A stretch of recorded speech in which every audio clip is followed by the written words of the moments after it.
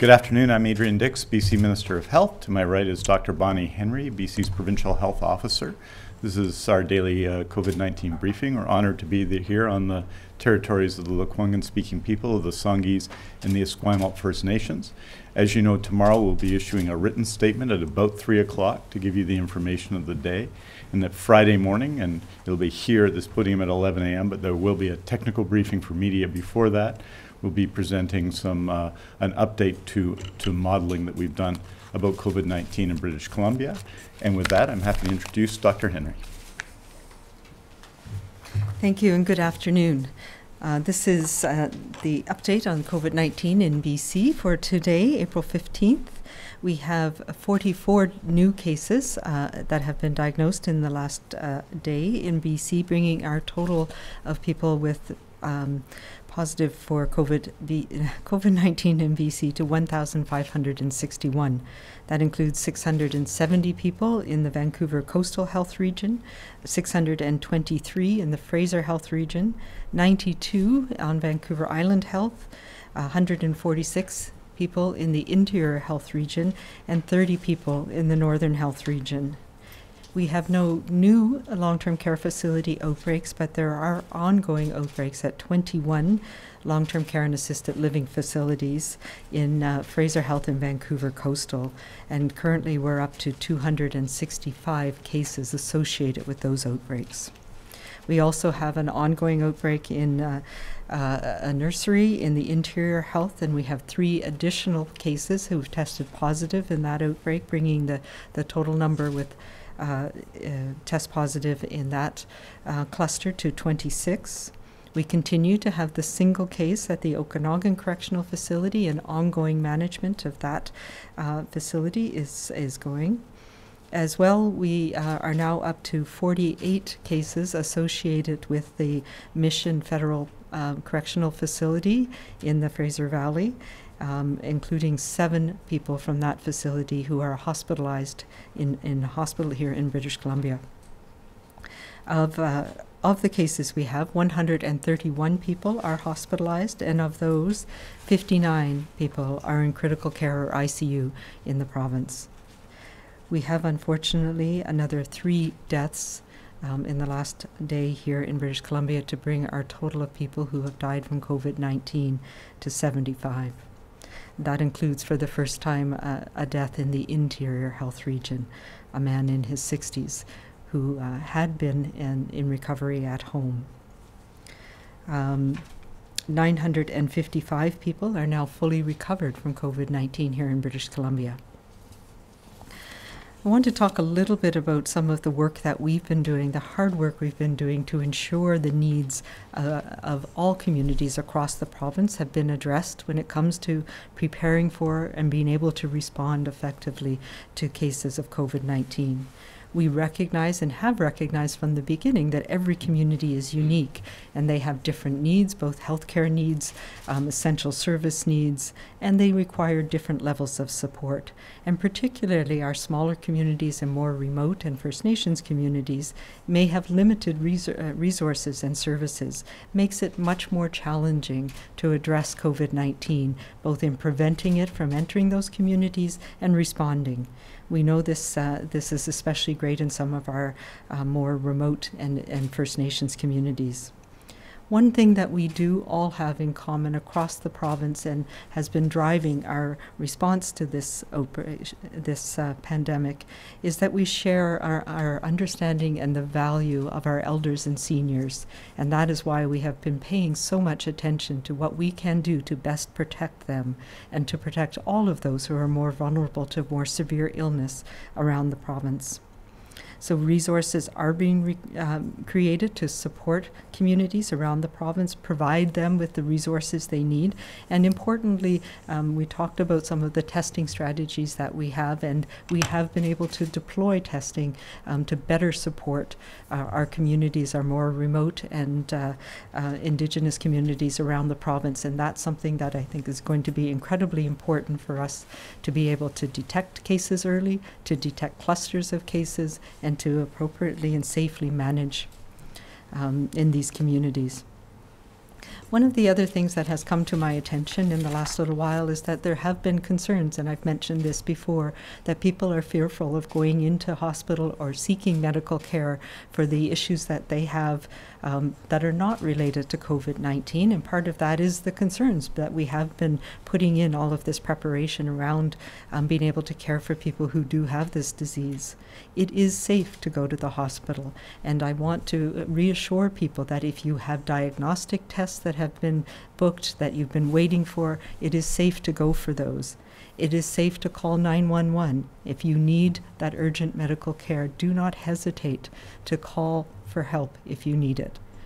As well, we want to make sure that we are doing our best to protect people in our community from all of the other issues that arise that may affect our health. In particular, I want to encourage people of young children, parents of young children, to make sure that they continue with their childhood immunization programs. These are critical programs that we are preserving within our public health communities to make sure that young children in particular receive their basic immunizations and their childhood immunizations. So please be reassured that these services are still available to you, and it is still incredibly important to protect our children from the other infectious diseases that we know can spread in our communities. And finally, we have been receiving, and I've been talking a lot about the importance of us being kind and supporting each other. We are in this together, and we are in the midst of it still. We'll be presenting some of the modeling about where we are in the midst of it and some of the thinking that we have about going forward. But we are not at the point yet where we can let up. And I know that is very challenging for people. And we've heard some anecdotes mostly of people getting frustrated and angry. And I think we have to realize that this is often a manifestation of anxiety and fear that we have, not knowing about the future, not knowing what's going to happen with our jobs, not knowing what's going to happen with our families, being affected by not being able to see our loved ones. And this is a time where we really need to stand together to support each other, to respond to anger with kindness, to make sure that we can support each other as we go through the coming weeks and months, because we are all in this together. What we do today and what we do every day through this really matters. We are all making a difference, and we are getting through this together. We are supporting our healthcare workers, we're supporting people who are caring for this virus, and we need to continue to support each other in our communities to make it through this. We need to be kind, and we need to be calm, and to help each other and stay safe.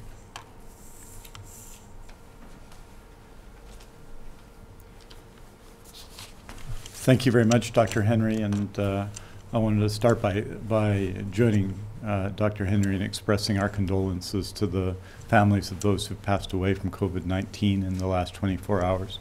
One, as Dr. Henry has said, in the Interior Health Authority, one in Vancouver Coastal Health, and one in Fraser Health. These are significant losses. We understand families will be grieving, and I think they tell us in the most profound way possible why we do have to be kind and pull together, because there are some people who are either directly or through a family member or from taking care of someone associated with that grieving, and I want everybody to know that we not only extend our condolences, we both Dr. Henry and I reflect on it every single day before we come down here, the cost of this for many individuals who have lost loved ones so far.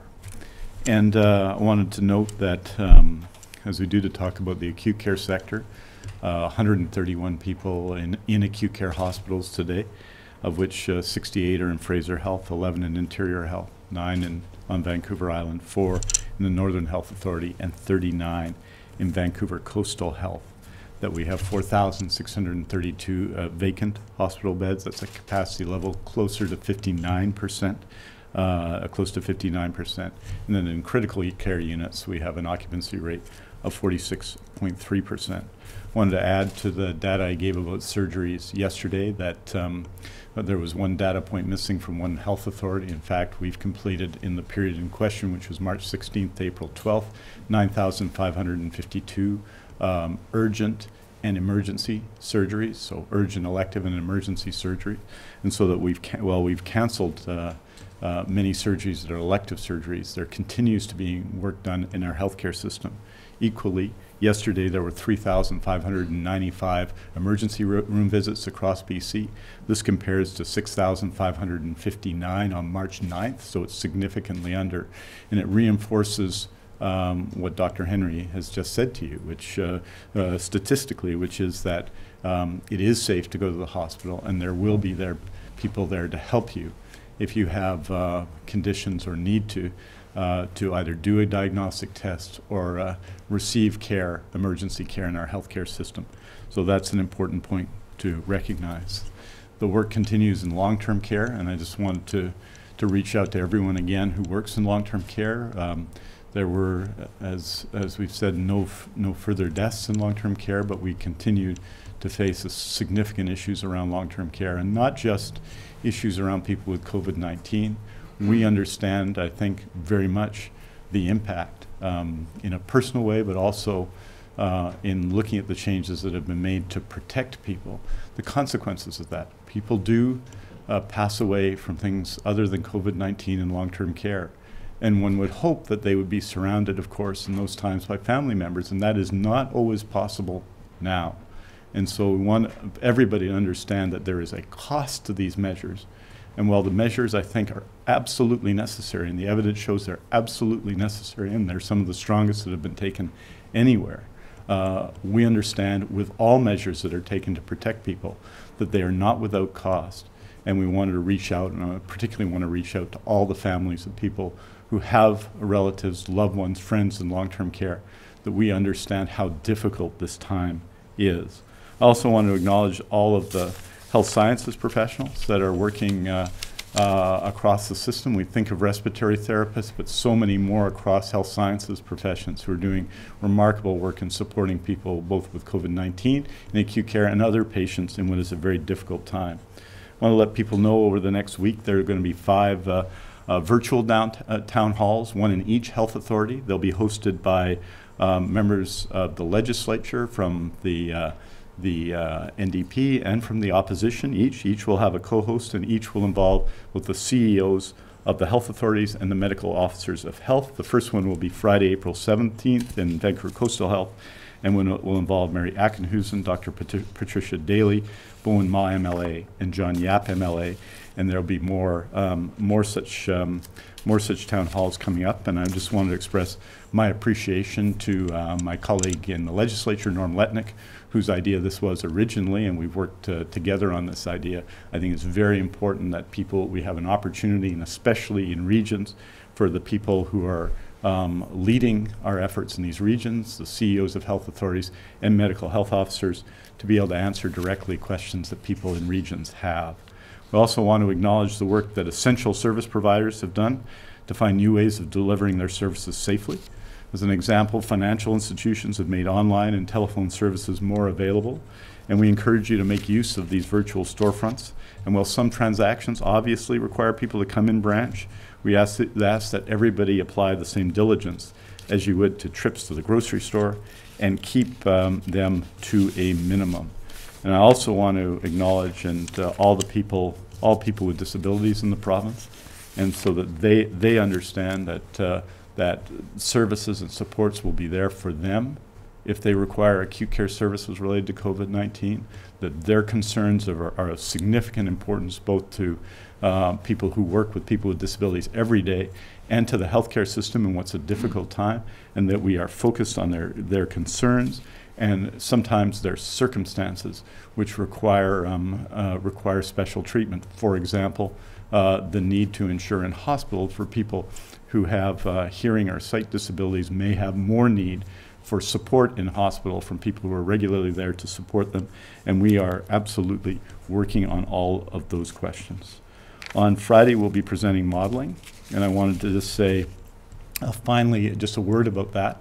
We won't be doing a briefing tomorrow, but we will be providing all of the information that you come to expect every day with respect to new cases. But with respect to modeling, I want to say this, that what we're trying to do and what we've tried to do from the beginning is why we were the first province to present modeling, why Dr. Henry and the Deputy Minister Stephen Brown gave a detailed technical briefing some weeks ago, and why we're updating it now. We want everyone to understand and see what we're seeing.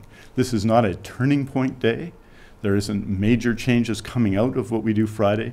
It's just our continuing effort to ensure, as I said, that you see what we see. And what we see is people around British Columbia who are taking part, who are participating, who are all in, who are helping to bend the curve. And now more than ever, as we see, I think, some positive indications about that and some challenges.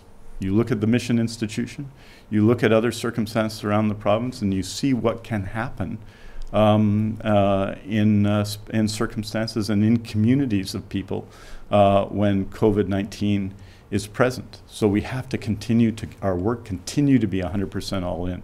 But I want to acknowledge every person in the province who've been part of this effort that Dr. Henry and Mr. Brown and so many others have led running the modeling, and to acknowledge that when we do models and we present what the circumstances are in BC, we see your effort, your commitment, your work, and yes, your sacrifice. And if anything, what we need to do, as this is working to a degree, is to continue to be 100% all in this effort in British Columbia. And I wanted to thank everybody out there for that. Je vais dire quelques mots en français. Je vais trouver mon français premièrement, et puis de dire que de signaler qu'il y a 44 nouveaux cas ont été testés positifs dans la province au cours des dernières 24 heures, ce qui porte notre total à 1561. Cela comprend 670 à Vancouver Coastal, 623 à Fraser Health, 92 sur l'île de Vancouver, 146 dans l'intérieur et 30 au nord. Nous avons maintenant 955 personnes qui se sont complètement rétablies en Colombie-Britannique. Je voudrais me joindre au Dr. Henry pour exprimer mes condoléances aux familles des 3 personnes décédées au cours des dernières 24 heures de COVID-19 en Colombie-Britannique. Les trois, je pense, et leurs familles, les familles de ces 3 personnes, pour eux, c'est une situation douloureuse. C'est douloureuse pour nous aussi. Et nous voulons présenter et exprimer nos condoléances. Je pense que je veux ajouter qu'il y a aujourd'hui 131 personnes hospitalisées avec COVID-19 en Colombie-Britannique. C'est 68 à Fraser, 11 dans l'intérieur, 9 sur l'île de Vancouver, 4 au nord et 39 à Vancouver Coastal.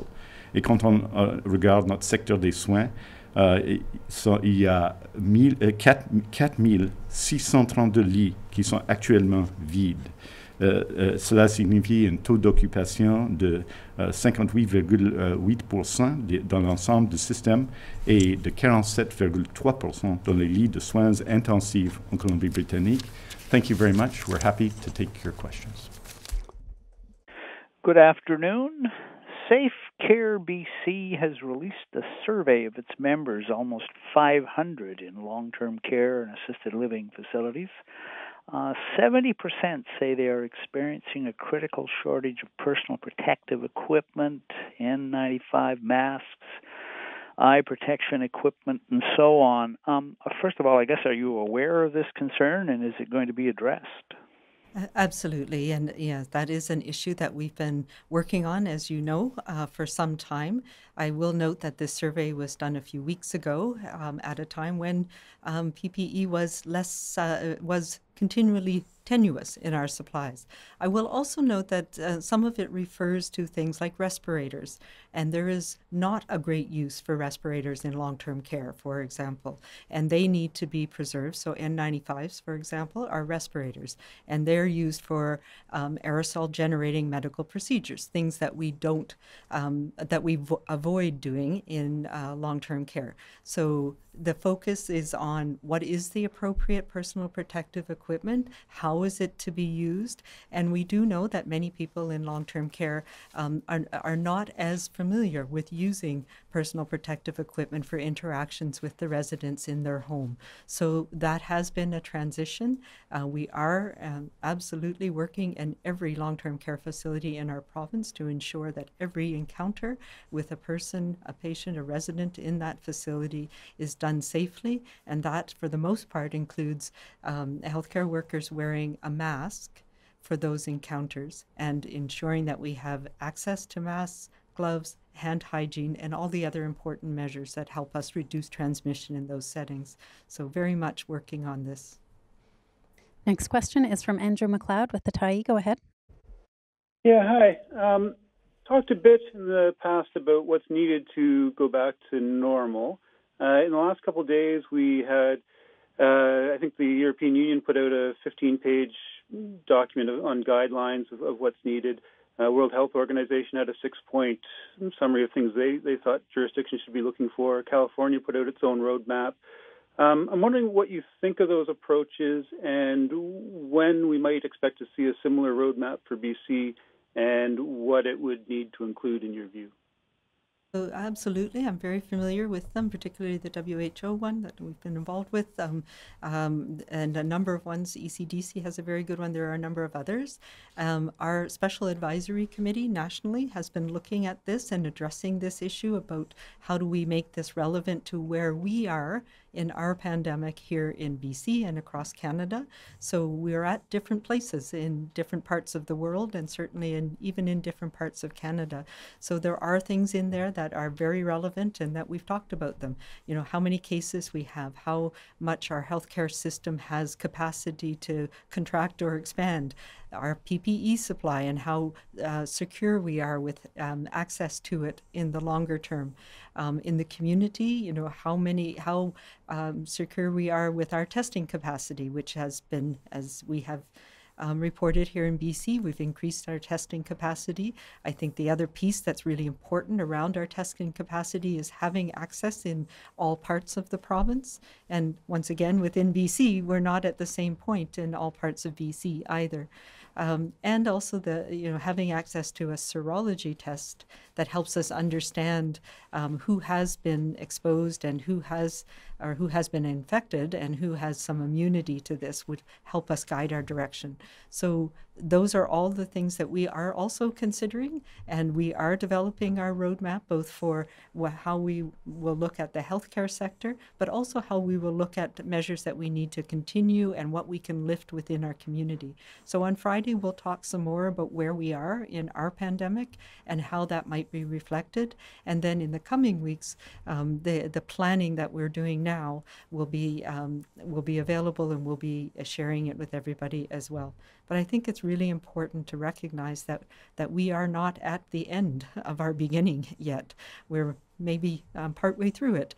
We're not at anywhere near the end of what we're going to do with this. And normal is going to look quite different for some time. It's not going to be the same as what it is today, perhaps, but there are some measures that we are not going to be able to stop doing until we have enough immunity in our community, what we call herd immunity in public health, until we have enough to prevent transmission and prevent lots of people becoming sick in a very rapid way. So that is the important part, and part of that is understanding who has immunity already, and the other part of it is the ways that we increase community immunity is either from people being infected and surviving, or vaccine. So those are two really important pieces that we need to consider, and we'll be talking more about that on Friday. Nick Johansson, Castanet. Hi, Dr. Henry. With regards to this first death in the Interior Health Region, can you say what date this man passed away on? And you also said he was recovering at home when he passed. Had he been in the hospital prior to his death? And how long before he died was he released from the hospital? Yeah, I don't have all the details. This gentleman unfortunately died. We were notified of it in the statistics today. So yesterday was when the death was notified.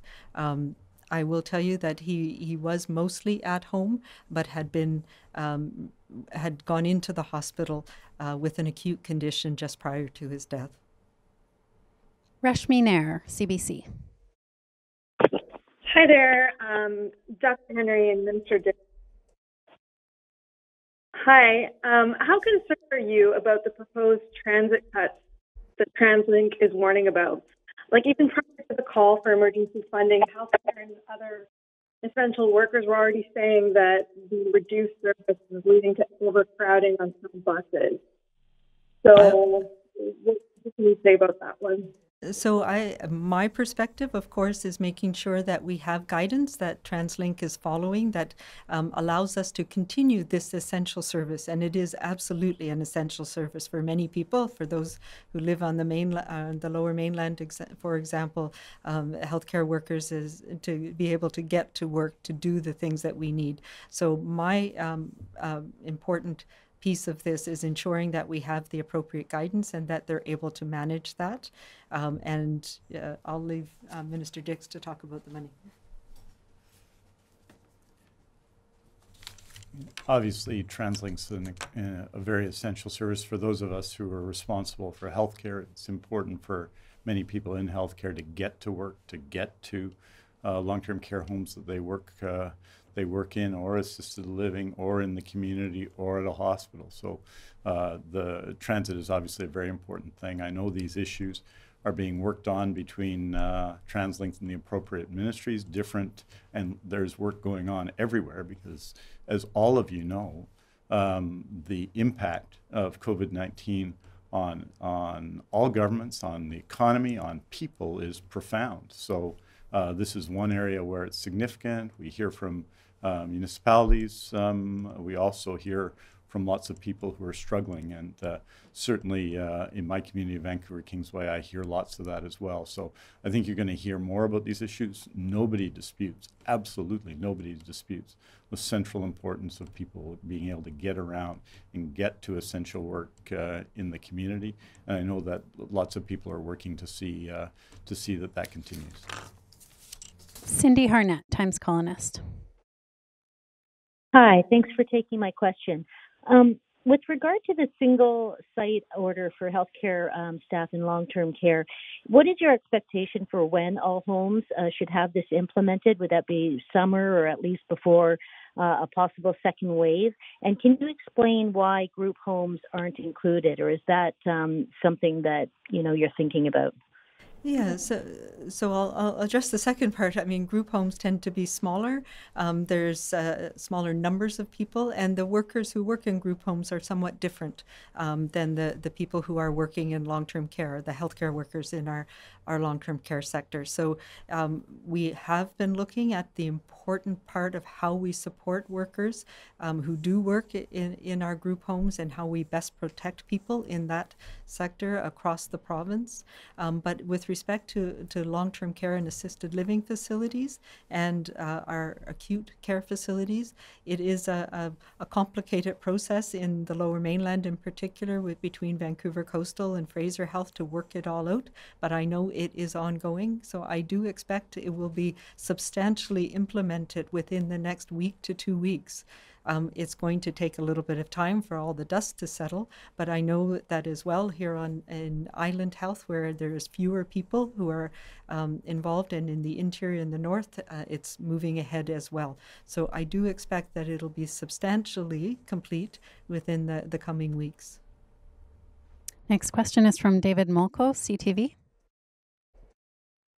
Hi, Dr. Henry. I just wanted to ask you about community deaths again. And I understand that the death in the interior is not technically a community death, but when we talk about people sort of enduring their symptoms and working through them at home, in the last community death, the one in Richmond, you talked about how you were going to look back at the process, at the monitoring, at the reaching out you were doing at that point to see what changes could be made. And I'm just curious to know, what have you learned? What changes have been made in the last week or so?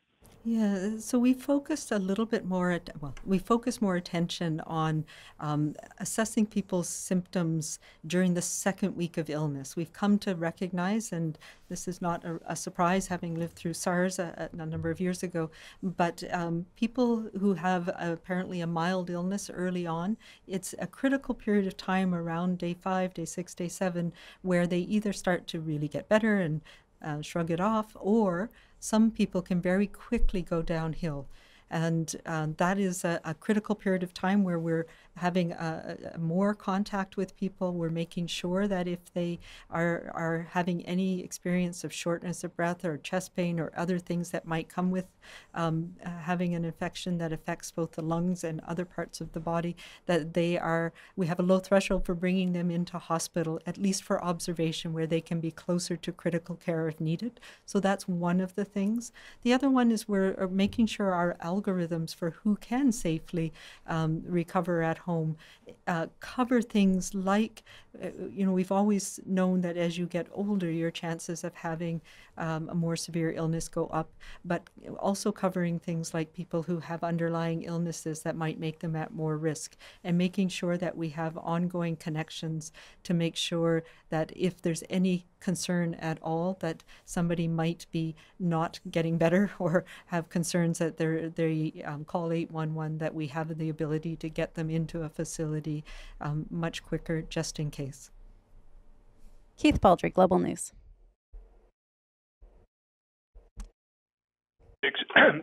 Regarding the outbreak at Mission, people are being released from prison all the time, I assume.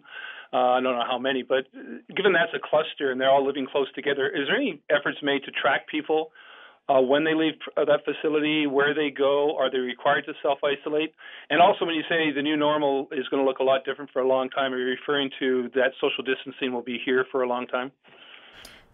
In terms of Mission, yes, we have reiterated our expectations and are working with Correctional Services Canada to be sure that when people are released, and as you say, they can be released quite quickly into our community, the expectation in BC is that when you have been in an outbreak situation like that, that you will self-isolate for 14 days. And we have had people who have been released from correctional facilities that have developed illness in the community. So we are going to be actively supporting people who are released from Mission, who are staying in BC, to make sure that that they can safely self-isolate and that they have the provisions they need and that they have the follow-up they need in case they do become ill in that critical incubation period. So that is one of the things that we're developing the protocols, or have developed protocols with correctional services on.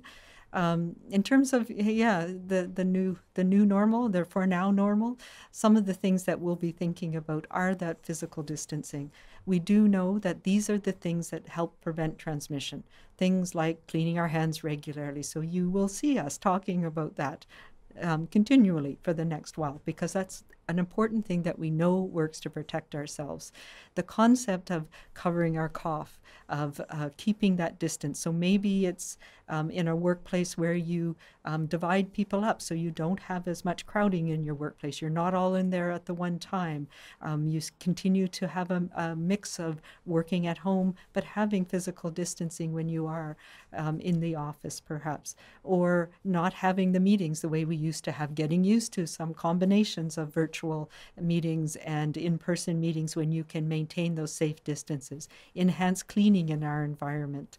I don't believe that there's going to be any changes to our way we're grocery shopping or going to the pharmacy in the near future. We'll need to keep those distances, those safe distances between us, for some time. Chella Bernardo, News 1130. Hi, Dr. Henry. I was going to ask you to elaborate on that, because I know that on Friday you're going to be giving us more projections about what we can expect. But can you give us any idea as to what kind of safeguards you would like to see in place as someone who has gone through SARS, when we're hearing that the wet markets in China are going to be allowed to reopen, things that have made people very concerned in recent weeks about what the source of this particular virus may have been? What are you hoping evolves from this situation?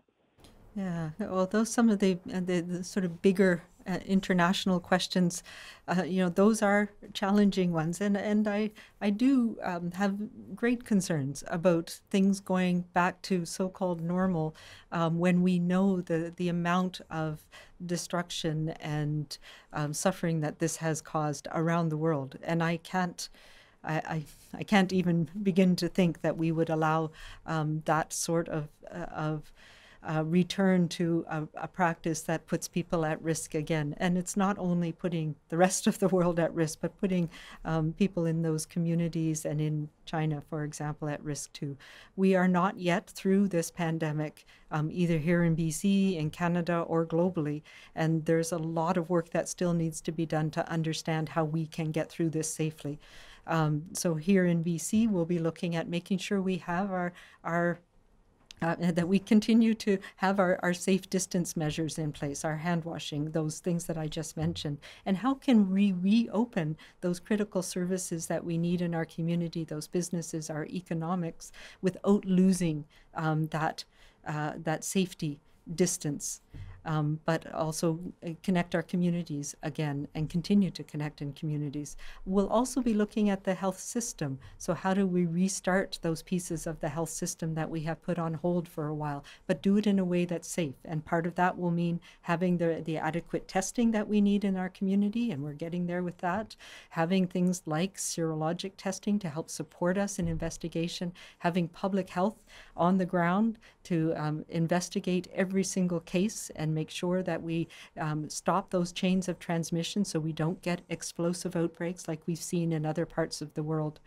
So those are the critical things we need to find, that balance, the balance between opening up, letting us get back to some of the important things that we have in our lives, including our health system, but being prepared that if we start to see cases, we start to see a surge again, we're able to manage that effectively and protect people, both who have the disease and those who are in our communities that need healthcare for other reasons. So it's the details are things we're working out right now, but it's going to be a fine balance, and it's going to be a learning experience. We're learning from watching what others are doing who are farther ahead of us in their trajectory, and we'll continue to follow that over the coming weeks.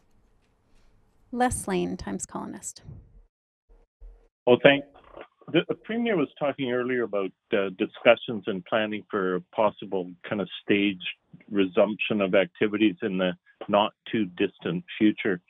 Does the extension of the state of emergency for 2 more weeks today suggest that you're going to stand pat and hold the line for at least that period of time? The short answer is absolutely. We've said before, and we'll continue to say, what we're thinking about is at the, after the end of April. I don't foresee any changes to what we're doing in the coming 2 weeks, 3 weeks. But in the meantime, we're still planning for what we can do once we start to get to that point where we're tipping over the edge, where the curve is not just flat, but it's come down. We're not there yet. We still need to hold the line. Really importantly, we need to hold the line for the coming weeks here in British Columbia. We are doing okay. And we're seeing that in the fact that people get the health care that they need. People are able to manage in our communities. And that's why it is so important for us to be patient right now, to be kind to each other, because it is going to be some weeks before we can let up even a little bit. I don't know if you want to talk to that as well. I mean, the answer to the question is yes, Les. I think Dr. Henry said some weeks ago that there was zero chance of any changes of this direction in the month of April. I think that continues to be true. We have to do the work. This is an unprecedented situation in our lifetimes, I think it's fair to say. And so there's lots of work to be done. And what it says to us, though, when so many people have sacrificed so much, sometimes by choice, sometimes not by choice, that we really have to be 100% all in now. We have to continue to do what we've been doing. We continue to hold the line, as Dr. Henry says, continue to bend the curve. That this is critically important in the coming weeks because what we need to do is organize in a planned way into the future. But to do that, we have to flatten the curve now.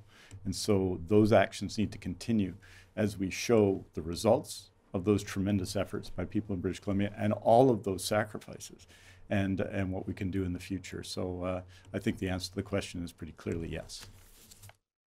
Next question is from Mary Brooke, West Shore Voice. Go ahead, Mary. Hi, thanks for taking my question. It's regarding seniors in the long-term care facilities. And so as we've heard, seniors who do come down with COVID in those scenarios are offered hospital care, but in many cases, or some cases, they're declining, which in a way kind of precludes their fate. So I'm just wondering if there is a plan to space out, physically distance the people who live in these long-term care facilities, whether you can use some of that overflow space, say at the Vancouver Convention Center, to literally reduce the number of people in these facilities so they have a fighting chance. Yeah, so I think we need to put it in a bit of context in that we have had hundreds of cases of residents, and that's an important thing. These are people's homes, so it's not as easy as moving people out into an unfamiliar place that we know can have challenges for people, particularly people who have dementia. So it's a very fine balance. We do try and find ways within the home to isolate people, particularly anybody who has illness is moved out. But I also will say there's most people who have this in long-term care, even elderly people, have recovered from it.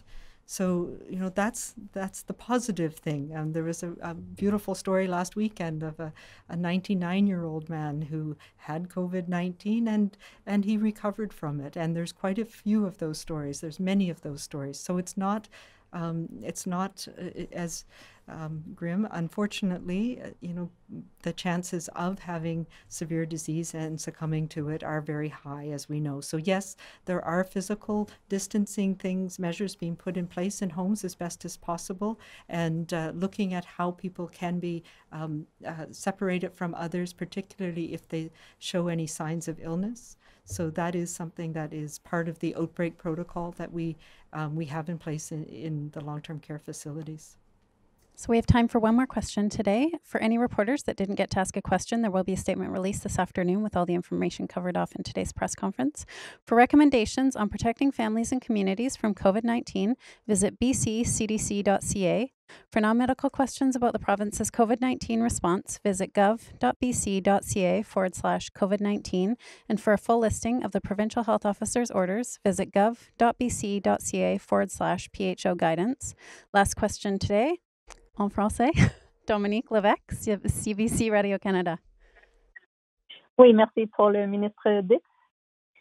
Je voudrais que vous nous disiez en français à quoi on peut s'attendre vendredi matin avec les modèles et qu'est-ce que vous allez faire vendredi? Oui, nous allons vous présenter les renseignements qu'on a, les modèles qu'on a. On va discuter de ce qu'on a. On a dit il y a 3 semaines, ou presque 3 semaines maintenant, les modèles présentés à ce moment-là et faire une comparaison de ce qui s'est déroulé depuis ces 3 semaines.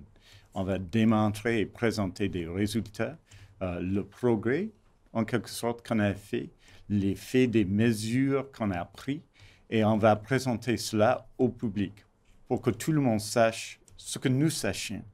C'est le progrès de COVID-19 en Colombie-Britannique et le progrès de nos mesures en nous attaquant à ce problème-là. Donc, on va présenter tout cela. Ce n'est pas un moment, disons, tournant, c'est un moment de renseignement. Nous avons présenté nos renseignements premièrement au Canada et maintenant on va on va les mettre au présent, c'est-à-dire de dire ce qui s'est passé. On a présenté ces modèles en comparaison avec la situation en Italie, en Chine avant, et maintenant on va démontrer où on est dans le progrès de COVID-19 en Colombie-Britannique et en particulier le progrès de nos efforts de combattre COVID-19 en Colombie-Britannique. Merci beaucoup. Thank you. Thank you very much. Thank you.